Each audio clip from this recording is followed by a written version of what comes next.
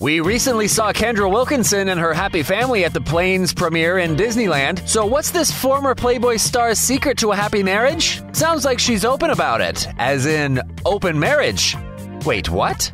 Kendra's WeTV reality show Kendra on Top is set for a new season, and according to the promos, Kendra and husband Hank Baskett are highly considering an open marriage, as in open to seeing other people.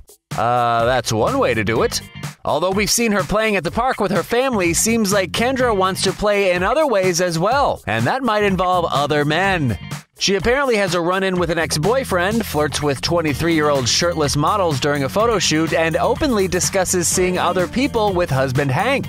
Yikes, we know she'll always be one of the girls next door, but we'll see if she'll actually be leaving that door open.